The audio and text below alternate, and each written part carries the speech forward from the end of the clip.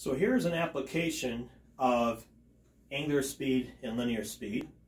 So let's take a look at this problem. To approximate the speed of the current of a river, a circular paddle wheel is with a radius of 4 feet.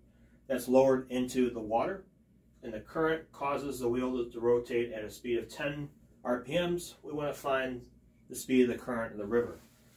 Now here's a visual that's happening with this.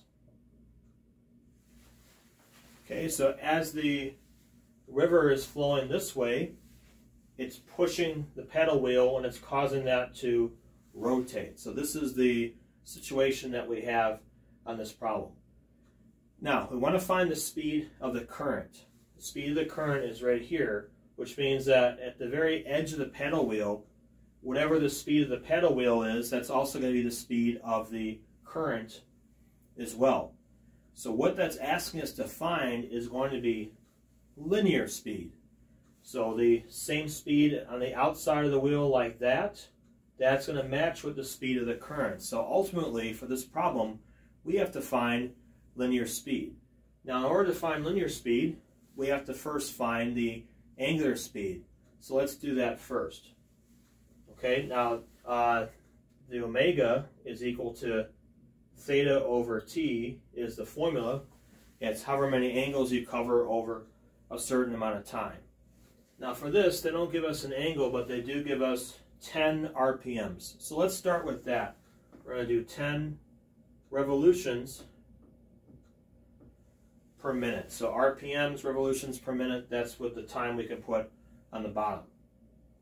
Now typically when you do omega, omega is measured in radians.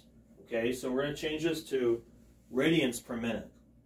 So in order to do that, we have to use a conversion on that we're going to multiply this by.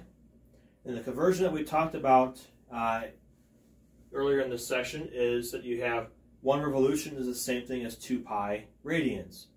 I want the revolutions to cancel, so I got to put revs in the bottom. I'm going to put radians in the top. So 1 revolution is the same thing as 2 pi radians. When I multiply across the top, across the bottom, the revolutions are going to cancel out, and we get 20 pi, and that's going to be radians per minute. Okay, so that's the first step, is to find the angular speed. Now we want to find the linear speed. Now the formula that we have for that is V equals R omega. So in this case, the omega, we already found that, that's 20 pi.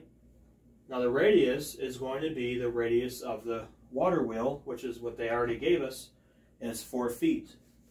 So for this one, we're going to do V equals 4 times 20 pi, and that's going to give us 80 pi. Now the units on that, the radians are pretty much a dimensionless unit. We have feet that are here from the radius right there. So the units on this are going to be 80 feet per minute. Okay, so that is the linear speed. However, it's not how they want us to write our answer. It says that they want you to, what is the speed of the current in miles per hour they want here. So now I have to do another conversion to convert 80 pi feet per minute into miles per hour. So we're going to use a little dimensional analysis for that. So hopefully you have time to write all this down. If not, you can always pause it and rewind the video, but I'm going to go ahead and start off with the 80 pi. So I have 80 pi feet per minute. And let's write it this way with the minutes on the bottom, like that. Now I have to do a couple conversions here. First of all, I need to change the feet into miles. Now I can do that by the conversion that they gave us right here. It says 1 mile is equal to 5,280 feet. Let's do that first. Okay, so I'm going to put, I want the feet to cancel, so I got to put the feet down below here, and I want miles on top. Okay, so the way we're going to do this is 1 goes on top here, 1 mile, and then 5,280 feet goes down below there. So that way the feet are going to cancel. And so by doing that conversion, I've changed the problem now into, I have the miles, but it's miles per minute.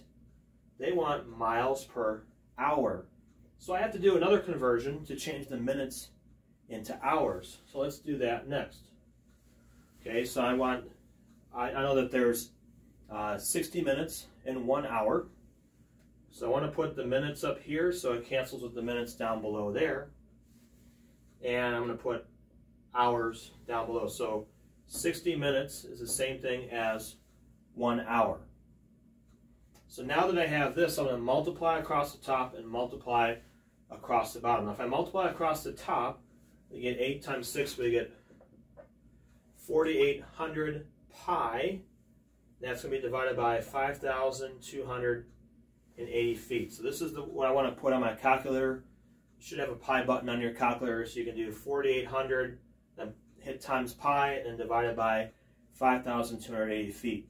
Now when you're done with that, the answer that you get is going to be, if you round it, we're going to round to 2 decimal places here. Now it doesn't say that in the problem what to do, but 2 decimal places gives you enough there.